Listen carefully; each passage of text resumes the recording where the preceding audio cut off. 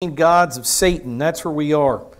I've been trying, I don't know if you've gotten it, I don't know if I've made it clear enough, but I've been walking through the history of Israel, and the point of it is to see that every step Israel tries to move, when Yahweh says to do something, Satan is always there with the counterfeit to say, no, no, no, don't do that, do this instead. Everywhere Israel moved from Egypt, God defeated through the 10 plagues, He defeated all of the Egyptian gods, and yet here was Satan, do it this way, do it this way.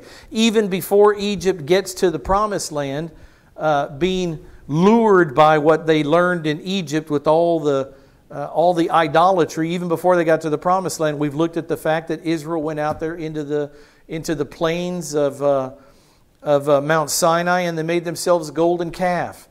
Satan's always there with the counterfeits. They made the golden calf, they worshipped it. 40 years later, we see that Israel finally went into the land. We talked about this, and there is Satan with his counterfeits already made up: the Canaanites, the Amorites, the Hittites, the Hivites, the Perishites, the Girgasites, the Jebusites, all these nations that were in the promised land. Satan already had them ginned up with all their false gods. They were waiting for Israel to get there so that they could intermarry, and Satan could tempt Israel, the Jewish men, to intermarry, and it worked. And all the men started worshiping all the false gods of Canaan. Worship of Baal Peor. Remember all the lascivious, the men of Israel taking the Moabite women even before they went into the promised land. There's Satan dangling the women, trying to get Israel's attention off the worship of Yahweh, the Jewish God. And he's so successful. They go into Canaan, they intermarry. There are plentiful satanic gods, Canaanite gods waiting for them to lure their attentions away from Yahweh. Baal and Asherah, we talked about them among other gods. Even though Israel committed to Yahweh to be faithful to Him. Look what the Bible says again in Joshua chapter 24. They've come into the land. They've defeated the Canaanite gods partially.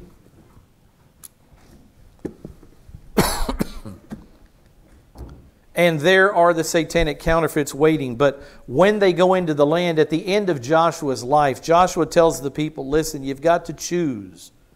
Yahweh's not pleased with this, worshiping Him and worshiping these false gods. He says He will have no other gods beside Him or in His midst. It's not okay to worship Yahweh and to also, at the same time, worship false gods. God doesn't play that game. So Joshua says to them, you've got to choose. Either worship Yahweh, the Jewish God, the only God, or choose to worship all these false gods, but you've got to make a call. And Israel responded to Joshua in Joshua chapter 24, verse 16. The people said, the Jewish people, far be it from us that we should forsake Yahweh to serve other gods. What does that mean? We won't do that. Which is exactly what they did, though. Far be it from us that we should forsake our God, the only God, Yahweh, to serve other gods. For Yahweh, our God, the Jewish God, is the God who brought us and our fathers up out of the land of Egypt. They understood what He had done for them. From the house of slavery or bondage, He's the God who did these great signs in our sight, the 10 plagues, and preserved us through all the way. Think about the Red Sea parting, thank you, Polly. The Red Sea parting and the water in the wilderness, the manna that came down every evening. All of those things, that are the ways that God preserved Israel as they went through the way in which we went and among all the peoples through whose midst we passed. So Israel says, God has done tremendous things for us. He's shown that He's the only God. We saw Him defeat all the Egyptian gods. There's no way we would ever turn away from this God. And they meant it. But they were lured away very quickly. The next verse says, the Lord drove out. They continue on what God has done for them. Yahweh drove out from before us, the Jews, all the Canaanite peoples, even the Amorites who lived in the land. Yahweh did this for us. He kicked them out of the land. He gave us their cities, their houses, their crops, their trees. He gave us everything.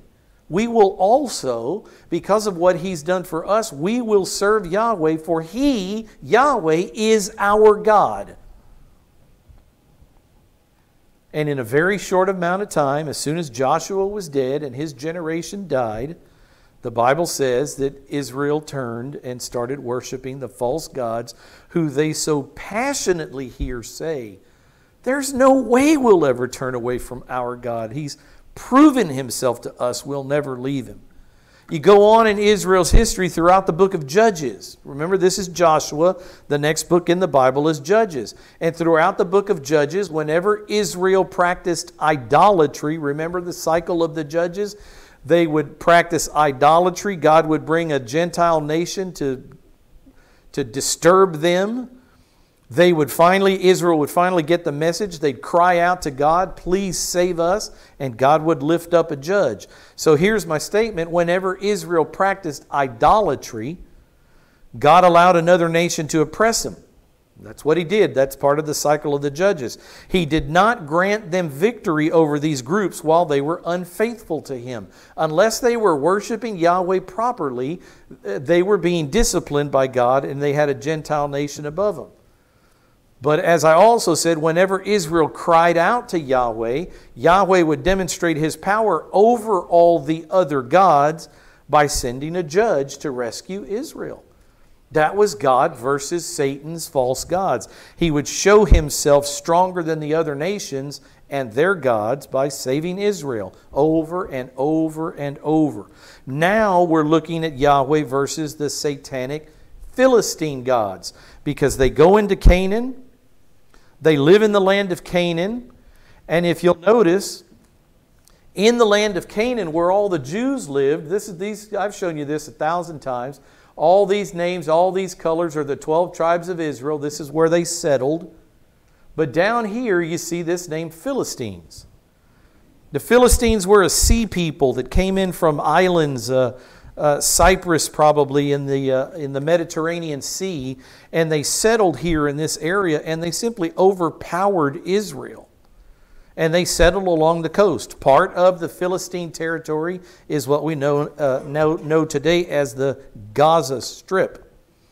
That's ancient Philistine territory. That's where they were, right where Gaza is. So we've transferred over. We've looked at God beating the Egyptian gods. We've looked at God beating the golden calf. We've looked at God beating the worship of Baal, Peor. We've looked at God beat the satanic Canaanite gods. And now we're on to the Philistine gods. What is God going to do to show Himself superior over the Philistine gods that Satan has propped up? Two accounts in the Bible we're going to look at. We're going to look at one of them tonight. We'll look at the next one on Sunday. On Wednesday, we go to Carriage Inn on Sunday. Two accounts. Number one is Satan's god Dagon. Remember the half-man, half-fish god Dagon? Versus Yahweh's Ark of the Covenant. When they bring, we'll talk about this tonight, when they bring the Ark of the Covenant in and they put it in this temple to the Philistine god Dagon, we're going to see how that works out for the Philistines. How God, Yahweh, shows His power over the Satan's counterfeit Philistine gods. And then we're going to look at King David versus the giant named Goliath. Where was Goliath from? He was a Philistine. He was from Philistia. He was from the city of Gath. He is a Philistine. So we'll see how God defeats Goliath to show that He has power over Goliath's gods, the Philistine gods. So this is where we are. That's the map of Israel, and those are the Philistines where they exist. A few decades, now listen to the timeline just quickly, a few decades, maybe almost 100 years. So almost 100 years before King David took the throne, in approximately 1104 BC, the Philistines captured the Ark of the Covenant of God. They captured the Ark of the Covenant, and they brought that Ark into their territory. It left the area, I've got a map in a second I'll show you, it left the area up here and went down into the Philistine cities and started making its rounds in the Philistine cities and destroying them. We'll talk about that in just a second. But before we get into that story, I want to show you two verses. even the Philistines, even the enemies of God, the enemies of Israel, the enemies of Yahweh, even the Philistines, the Gentile, false God worshiping, satanic Philistines, even they understood that they needed to treat the Ark of the Covenant of God in a special way. Look what the Scripture says in 1 Samuel chapter 4, verse 7. When they had the Ark, remember the war was going on. There was a battle between Israel and the Philistines, and the Jews were losing many, many men, and they decided, the elders of the Jews decided, if we go get the Ark of the Covenant from the tabernacle in Shiloh, and we bring the Ark into the battle, it'll be like a good luck charm for us. God will be with us, and we'll start beating the Philistines. 1 Samuel chapter 4. When the Philistines saw the Ark of Yahweh come into the battle zone, this was their response. The Jews, obviously, let's contrast this. The Jews weren't afraid of bringing the Ark out of the temple, out of the tabernacle. The Jews had no regard for it. They treated it like a good luck charm. The Philistines were terrified by it because they knew that God had come with it. The Philistines were afraid, for they said, God has come into the camp. They knew it. They said, woe to us, for nothing like this has happened before. And the next verse says, woe to us, who shall deliver us from the hand of these mighty gods? They understand that that Ark of the Covenant is a piece of worship furniture for Israel, and they understand that the gods are at war here. They're brighter than the Jews on this day. They understand the war between Yahweh and Satan. They understand their God Dagon is being challenged by Israel's God Yahweh. They get that. Israel just brings it in like a good luck charm. But these wicked, evil, non-Yahweh worshiping Philistines at least understood what was going on that day on the battlefield. It says, and listen to how well the Philistines knew the history of Israel. It says, these are the gods, and we know him as one God, Elohim. But the Philistines said, these are the gods who killed the Egyptians. They smote the Egyptians with all kinds of plagues in the wilderness. They knew Israel's history. They knew what God had done to the gods in Egypt, and they were afraid of this God. Should they have been? Yes. But instead of doing anything about it, all they did was encourage each other, fight like a man, all these kinds of things. To be captured by Israel would be terrible. We need to fight to the death. And they went up against the Jews, and God gave the ark into the hand of the Philistines. But even the Philistines, what I'm trying to show you is even these people made in the image and likeness of God, a people group that God no doubt wants to be saved. God desires that all men be saved, right? There's no question about that. Even these people recognized that there are multiple gods to worship. There are choices. And we may be on the wrong side of this because that God, the Jewish God, that's a powerful God. At least they knew that part. And now this ark that represents the presence of the Jewish God is present on the battlefield. They were scared to death. A couple of verses later it says this, 1 Samuel 4:10, so the Philistines fought. I tell you, they girded themselves up. They encouraged each other. We've got to fight. We can't lose to Israel. So this is what happened. The Philistines fought. Israel was defeated. So the good luck charm didn't work, did it? The Ark of the Covenant being brought onto the battlefield, Israel thinking, oh, God will surely give us the victory. Now we have His Ark with us. Didn't work at all. It says Israel was defeated. Every man fled to his tent. The slaughter was very great, for there fell of Israel 30,000 foot soldiers. And the Ark of God was taken. It was bad enough that Israel removed this the most precious piece of worship furniture to ever be on our earth. is that Ark of the Covenant right there. And it was bad enough that Israel had a low enough esteem for what this represented that they would take it out to the battlefield. It was bad enough that that occurred, but now it's even worse because this Ark of the Covenant has left Jewish land and gone into Gentile land. Not only is it not in the tabernacle, but now it's not in Israeli territory. It's been captured.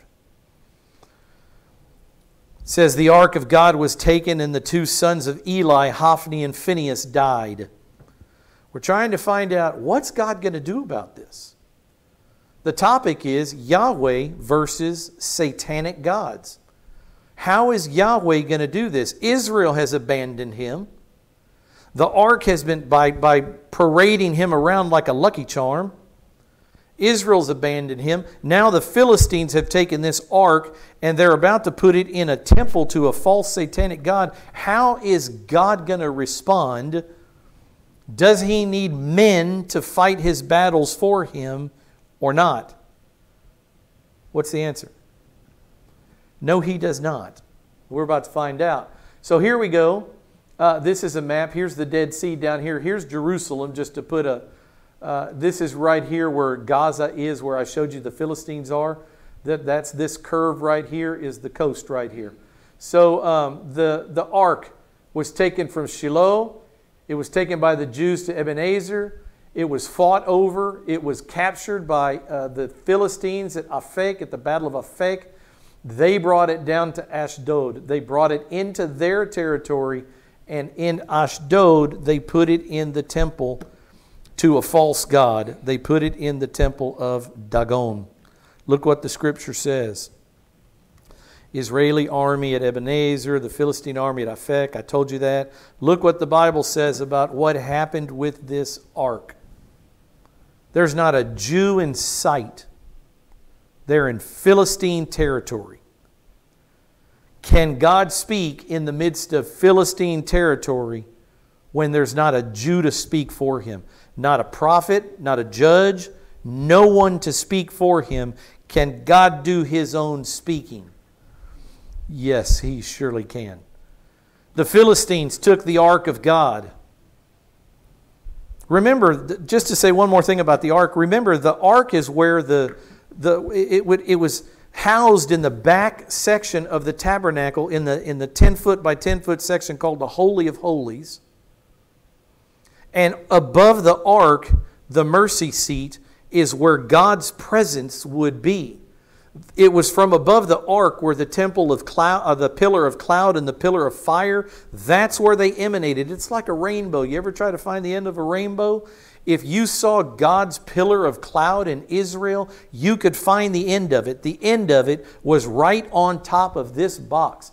This is the mercy seat, this lid on the ark, and it's right here that pillar emanated from. It was cloud in the daytime. It was fire at night. It was the presence of God on earth. That's where He chose to make His presence. Above that box, that acacia wood box covered with gold. It's the most holy relic on earth.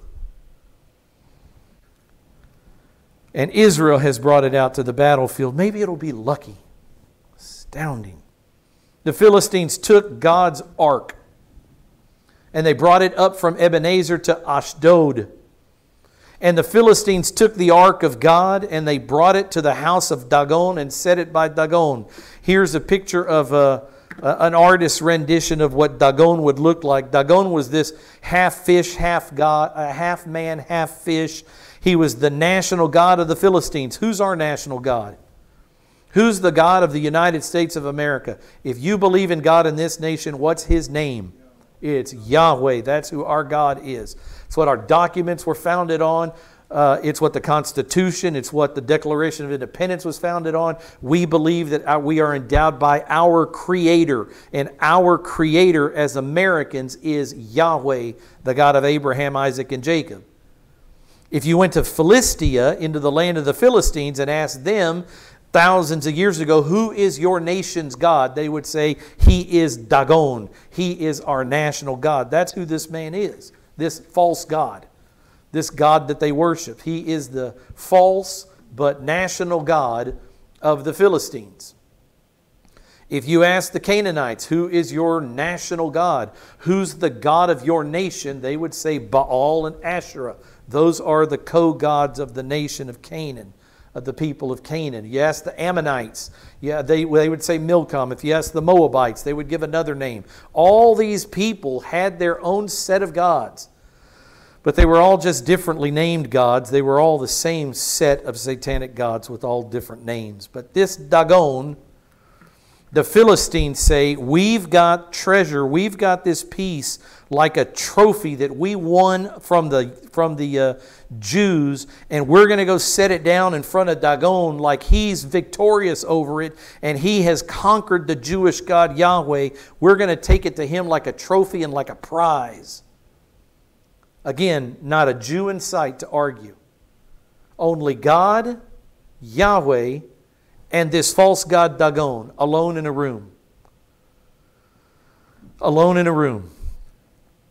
When the Ashdodites, who had presented to their great fierce god Dagon, when the Ashdodites, the people of Ashdod, when they arose early the next morning, behold, Dagon their god had fallen on his face to the ground before the ark of the Lord. So they took Dagon and they set him in his place. Can you imagine that? Yahweh falling down and little old you has to prop him back up because he's too frail, he's too weak, he's too incapable of taking care of himself through the night. But this is the God you worship, but you've got to go lift him up and put him back on his pedestal.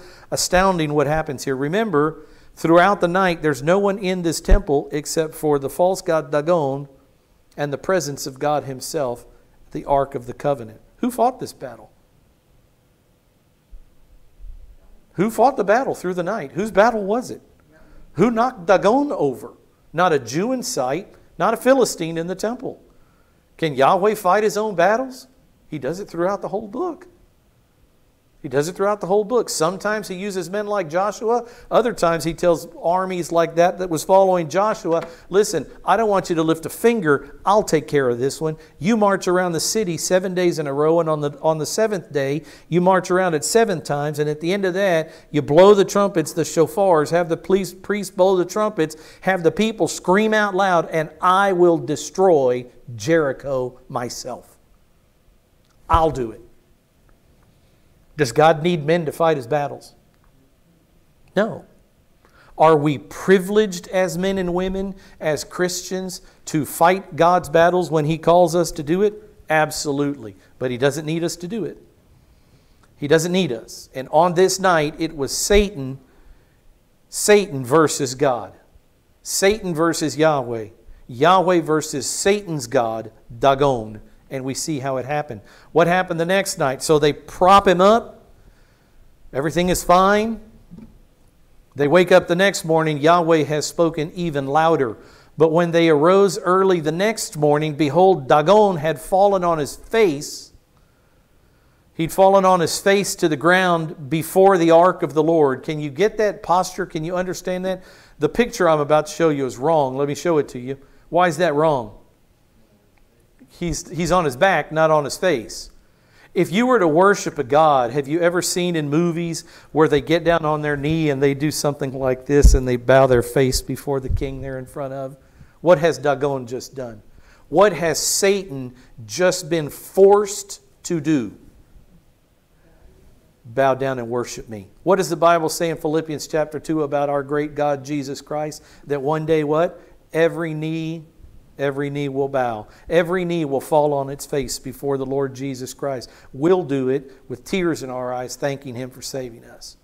The lost world will do it with tears in their eyes, not it being just totally disturbed by the fact that they didn't understand that this was right, that they chose to forsake this truth that Jesus is their Savior all their lives. every knee will bow. And on this day, God forced Dagon, Satan's man on the job, to fall down on his face. It's the same as Yahweh saying, Satan, I win. Get down before me. You bow in my presence. I love it. Dagon had fallen on his face to the ground before the ark of the Lord, and the head of Dagon and both the palms of his hands were cut off. No power, stripping him of his power. Only the trunk of Dagon was left to him. That's what happens when God is left alone with the false god. Can God beat Satan? That's it right there. Gail said it exactly right. You can get no better than that statement. My question was, can God beat Satan? And her answer was, every time. It's as simple as that. Every time is the answer. The Philistines, Dagon on the ground. Yahweh showed His power over Satan's imaginary Philistine god here by causing Dagon, his statue, to fall before the ark as if it was worshiping Yahweh. My Jews have left me. They abandoned me. They brought me out like a rabbit's foot.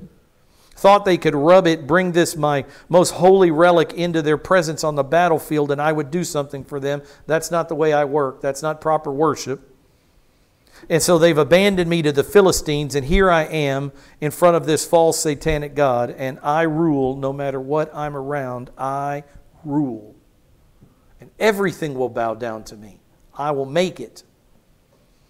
So this fall is a crushing defeat of the false Philistine god Dagon. Yahweh, the God of Israel, the one true God. We know that God is the only God. He's the only creator. He's the sovereign ruler of all His creation, and He proves it on this day. Even, I showed you this before just as an aside. Can you read the words in it? The stones will cry out. The Pharisees tell Jesus when His disciples, when He's coming into Jerusalem for His last time, when He's coming in on a donkey, and the disciples that Jesus had, His followers, His students, were saying, blessed is He who comes in the name of the Lord, Hosanna in the highest. Hosanna means save us now. Save us today, Lord. Be the King of Israel. Wipe away the aggression of the Romans. Save us today. Save us now is what Hosanna means, and that's what they were crying out to Jesus, their King, as He's entering into Jerusalem the week before He was crucified. The Pharisees hear all these disciples crying out to Jesus, and the Pharisees and the Sadducees, the scribes, the lawyers tell Jesus, you shut these people up. You can't come into this city with people worshiping you like God. You shut these people up. And what was Jesus' answer? If I shut the people up, the stones will cry out. I created all of this. And you've got to remember that there was a day when before the false god Dagon, who was carved out of stone, there was a day that he and I were alone, and he bowed down to me. My creation understands. Even an inanimate object like a rock that has no mind, a stone that has no brain to think with, yet even the stones, Jesus said, the stones would start to cry out and praise me if the people stopped. Everything will worship God. Everything should worship God. And Jesus makes it very clear in His statements there coming into the city of Jerusalem. So what happens here in the temple of Dagon is obvious. Yahweh, the one true God, shows His superiority over Satan's false gods. The Philistines, they come into the land. Satan has false gods that the Philistines bring with them. These false gods tempt Israel. These false gods, Dagon is being worshipped by the Philistines.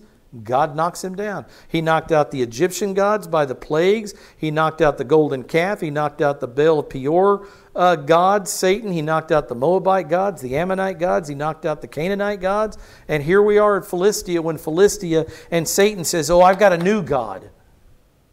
Satan, the Lord Yahweh shows up and crushes that god. And we'll see throughout Israel's history as we move from this to Goliath, Goliath is going to taunt the armies of the living God. You can't listen to your king. There's nobody in Israel that can defeat me. Your God is not strong enough to defeat me. What's Yahweh going to say? Watch me do it. I'm going to use a little bitty boy with one stone to destroy your entire army. One stone.